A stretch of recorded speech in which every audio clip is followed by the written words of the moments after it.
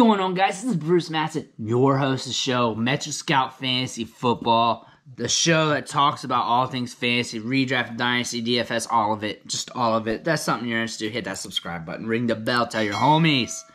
I got a special show for you. I'm not going over a player. I'm just doing a different exercise just to give you different content, really. But I'm going to run through the top 25 players in Superflex ADP. That's DynastyLeagueFootball.com's Superflex ADP. If you want to go check it out, go there.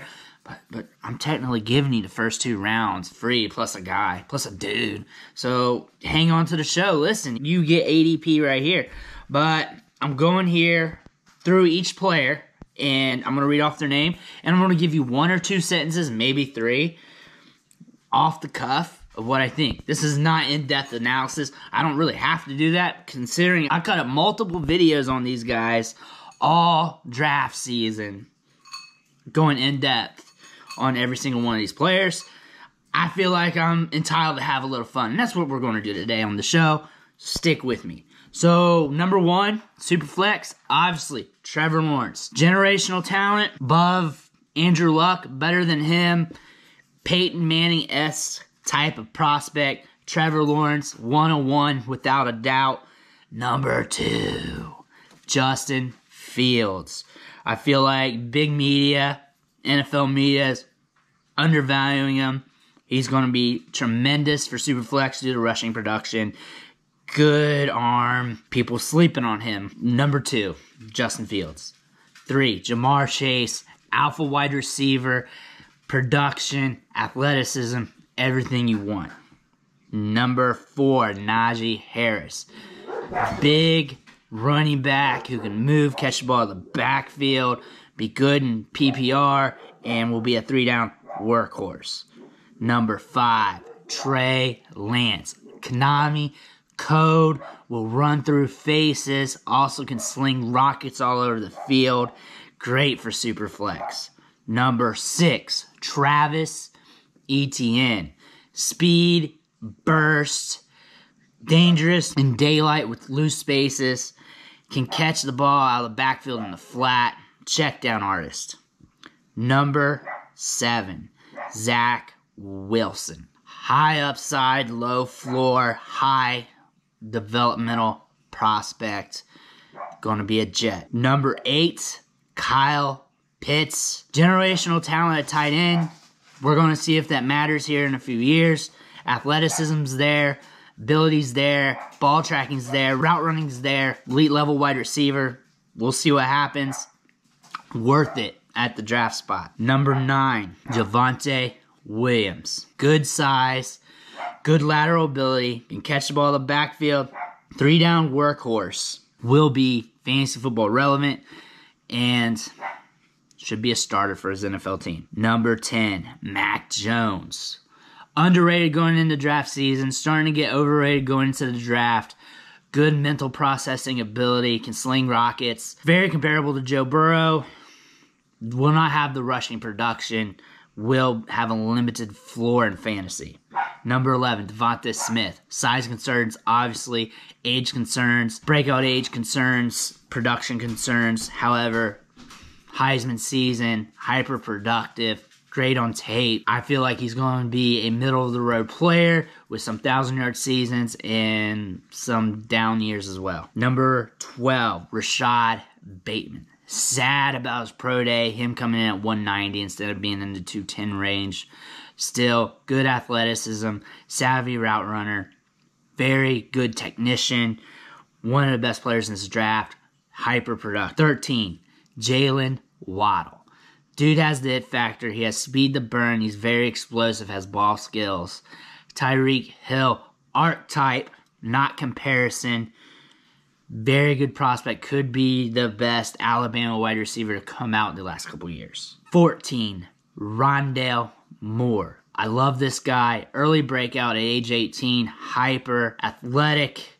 Injuries played a role in his production profile. Shorter wide receiver, size limitations, but can do everything on the field. 15, Kenneth Gainwell. Some limitations on tape when it comes to his rushing ability. Good athleticism, can catch the ball in the backfield, can be an Austin Eckler when it comes to his upside, but downside could be just a role player in a committee. 16, Terrace Marshall, one of the few wide receivers who will be drafted in the top 100. He'll be over the 200-pound mark. Good speed, good length, can get downfield. Shared the field with a tremendous core at LSU. Has a lot of upside. Can't wait to see his draft capital. 17, Elijah Moore.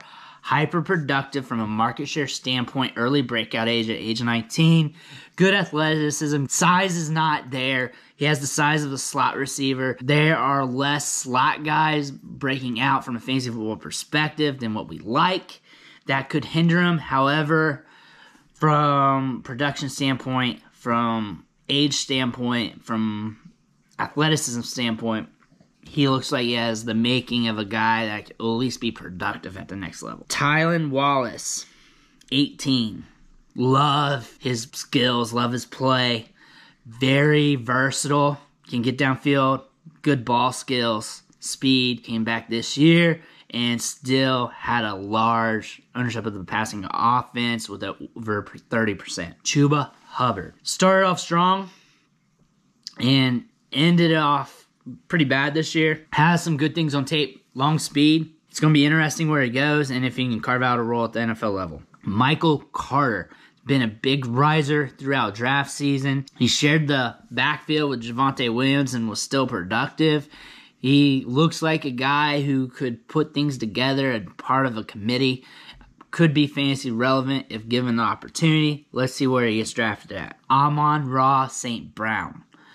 Very crafty, very nuanced, solid route runner, does everything well. I wished he was more sudden, and I wish he had more long speed. Jamar Jefferson. Really sad about his pro day. The numbers don't lie. He's a slug athlete. Production-wise, broke out as a freshman. Showed that he can catch the ball early in his college career, but the numbers dipped. On field, on play, he plays faster than what he measured at, which is a trick bag when it comes to our analysis for him. Dyami Brown. 23, Dyami Brown. Deep threat, good ball skills, can make things happen. Value at where he's getting drafted at. A player that if you had to bet who would outperform their ADP, Dyami Brown would be the guy. Dyami Brown has an early breakout age and has been productive the last 2 seasons of his collegiate career. Number 24, Pat Freiermuth. Baby Gronk has been putting up an impressive highlight reel at Penn State throughout his career. Counting stats aren't there, mainly because he played at Penn State, and 2, he's a tight end. However, he's got the potential to put it together after a couple years of development. Last but not least, 25, Trey Sermon. Good wiggle, good vision, runs with some tenacity, has good contact balance, but doesn't have the long speed or burst. Very limited there. However, he tested with good burst. I don't see good burst on film. Trey Sermon is a very volatile player with a high ceiling and a very low floor. That's it for the top 25. Just giving you a quick rundown of each player, just a couple sentences. Toward the end, I gave a little bit more because I was starting to get in the flow of things. But it is what it is. That's what I got. And if you want to know more about what I think on these players, check out the player profiles I got on the channel and the archives. But this was just a fun exercise I decided to do, give you guys some content as we head into the draft. As you all know, once the draft happens, I'm going to be doing more breakdowns of how these players fit in their teams, probably player by player or round by round of 2, however that goes. I'm going to be coming at you pretty quick. So make sure you hit that subscribe button. Make sure you ring the bell so you don't miss an episode. Thank you guys. I'll catch you next time.